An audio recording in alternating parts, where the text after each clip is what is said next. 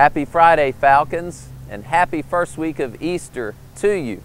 I greet you today from the historic 5 Points area in downtown Albemarle of Stanley County, about 15 to 20-minute drive from our beautiful historic campus in Meisenheimer. Now, for those of you who haven't tuned in a while, fear not. Our operation in Meisenheimer remains as vibrant and as lovely as ever. And in fact, in the fall, we had more students walking those hallowed grounds than at any point since the dawn of the 2008-2009 Great Recession. Pfeiffer's more committed than ever to providing young persons with a nurturing and challenging experience that is grounded in the liberal arts tradition and propelled by a wonderfully innovative and engaged faculty and staff on our beautiful campus in the village. Many of you tune into these updates in order to receive updates on Pfeiffer's response to the coronavirus pandemic and the related effects of that pandemic. I want you to ponder for a moment that this is an update about a university that dared to dream to deeply impact via health care a community in need of more physician assistants, more occupational therapists, and more nurses.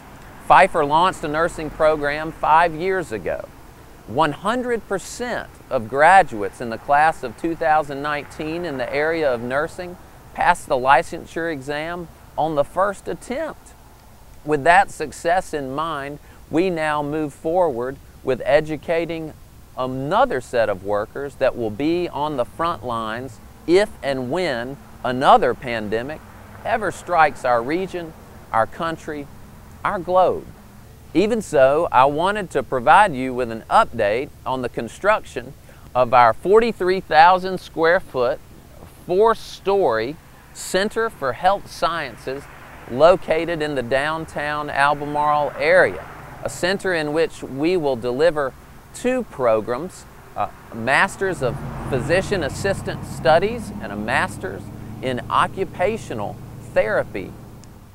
The center, now one of the architectural centerpieces of a downtown that is being revitalized in lots of ways, will be the site wherein students take courses from faculty members in areas such as microbiology, epidemiology, and biostatistics. Can you imagine a more timely course? The physician assistant, delivering health care in America and beyond. On the second floor, in the occupational therapy department, how about gross anatomy, or a class called movement, occupation, and participation? The work that occupational therapists do with patients, either on the side of preventive care or in situations requiring rehabilitation, is renowned for its impact in drastically lowering patients' readmission rates to hospitals.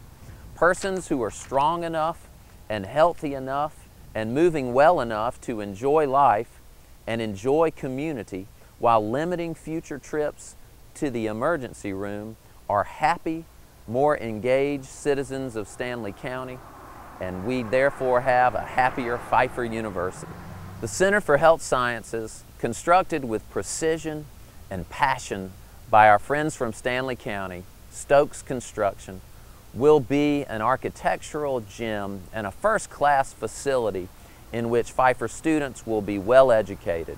I could not be more proud that if and when another pandemic should strike us, Pfeiffer-educated physician assistants and occupational therapists will join Pfeiffer-educated nurses, Pfeiffer-educated teachers, Pfeiffer-educated healthcare administrators, and all Pfeiffer alumni in making a significantly positive impact in this community and in all communities.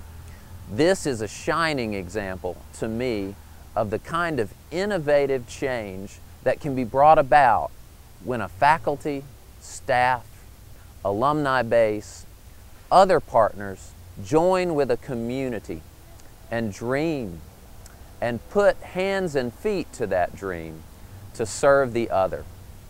Thank you for joining us this Friday.